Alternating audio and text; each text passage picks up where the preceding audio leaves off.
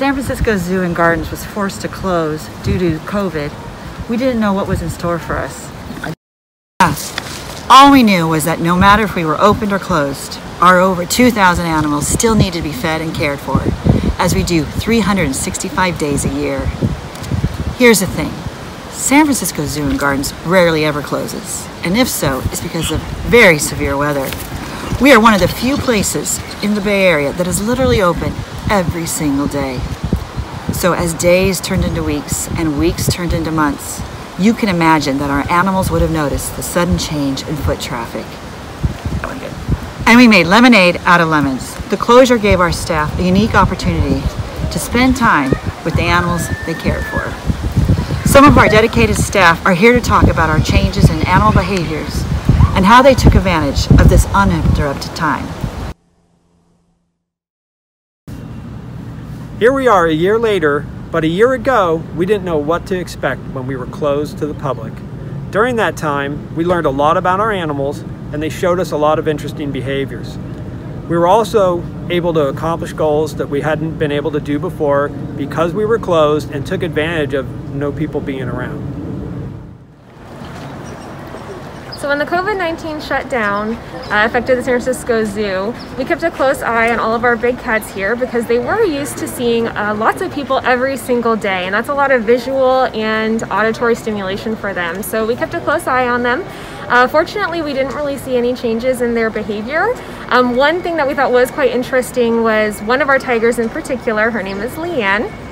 She became quite interactive with the keeper staff as well as any zoo staff that walked by her exhibit during the day in a positive way. I think she was seeking out interaction with us, maybe wondering where everyone went.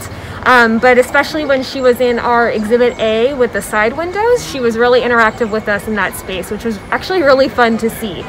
Previously, she would always acknowledge us walking by, but now she would run over, she would check us out, she would lie down there, hang out with us. So that was really awesome to see. Other cats, they all just seemed to keep going on as normal. So we were fortunate that no one seemed to be too disturbed by the fact that all of a sudden we had no visitors here. Here at the Jones Family Preserve, where our Western Lowland gorillas live, they definitely noticed a change when we went into secure in place and stopped having visitors present. Our silverback Oscar spends quite a bit of time sitting near the windows and watching visitors as they watch him. And suddenly overnight, we went from having a lot of visitors to 0 visitors. He was pretty unnerved by this. We saw a big increase in patrolling the outer edge of his yard. And we also saw him climbing to the highest point of his rockwork and scanning the horizon, trying to figure out where the visitors went. As keepers, we were unable to explain to him what was going on in the outside world. So it was a little eerie for all of us, even the zookeepers. But after about a week, we started to see him relax and accept it a bit more. To help him and the other gorillas in our group adjust to this change, we did a variety of foraging options and tried to keep them busy. And staff throughout the zoo would come eat their lunches at our visitor windows, so Oscar would be able to see some people in his day. I think now that we're getting back to normal, all of us are feeling a lot better about it, and Oscar's definitely enjoying having visitors back coming to see him every day. Hi, my name is Livia. I'm one of the animal keepers here, and this is Katie. She's training the rhino. So while we were under lockdown due to the pandemic, it was really quiet for a while, and a lot of the animals sort of noticed that people were gone. They started to show a lot more interest in us as keepers. So we decided to use that opportunity to train them for some more complex behaviors. So Boone, since he became a lot more interested in us, we started working on foot behaviors. So we're getting him to present his foot on this block. So that we can potentially work on, filing his toenails and, just making sure that everything is okay with his feet health-wise. So it's a really good way for us to build a good relationship with him and a good rapport and keep him entertained during this, difficult time period. So he's definitely glad to have you guys back, but we're going to keep up with this training to make sure that he gets all the care that he needs.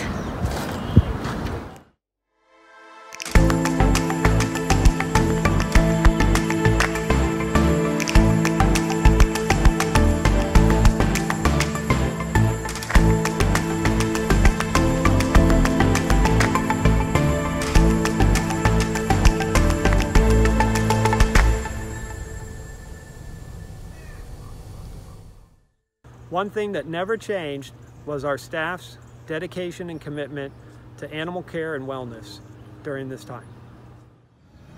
All right, during our closure, we actually had our rambunctious 2-year-old. He was pretty active, and without the guests, as you guys know, he really likes all the guest experiences and he likes interacting with you guys. So when he didn't have you, he kind of changed his focus to the females, which isn't always the positive situation.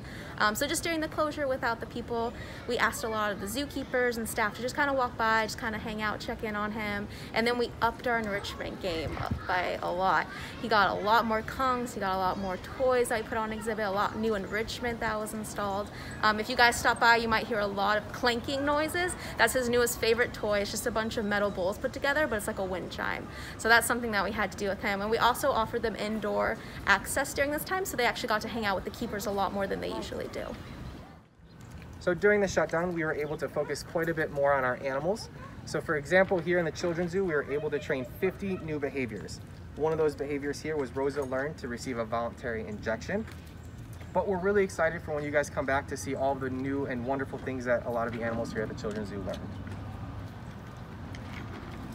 When we first shut down, the zoo was extremely quiet, and we think the giraffes actually enjoyed the peace. But after a little while, they started to wonder where you guys were. So we were able to use that quiet time to catch up on lots and lots of extra enrichment and training with our giraffes. One of the things that we worked really hard on with the giraffes is voluntary foot care. So we're going to show you a little bit about that today with Betiti, one of our older females, who's learning to put her foot on a bale of straw to allow us safe access to the bottom of her feet for trimming. During our closure, as our animal staff cared for our over 2,000 animals, our veterinary staff, nutritionists, wellness teams, horticulturists, and maintenance staff were all here for our animals. And even without guests, the staff created exciting, engaging, and interesting enrichment and treats to celebrate individual animals' birthdays, recognized designated animal days like World Chimpanzee Day, and even treated animals to a visit by the Easter Bunny. We connected our fans and followers by sharing the celebrations on social media, so even if they could not be here in person, they could still keep up with their favorite animals.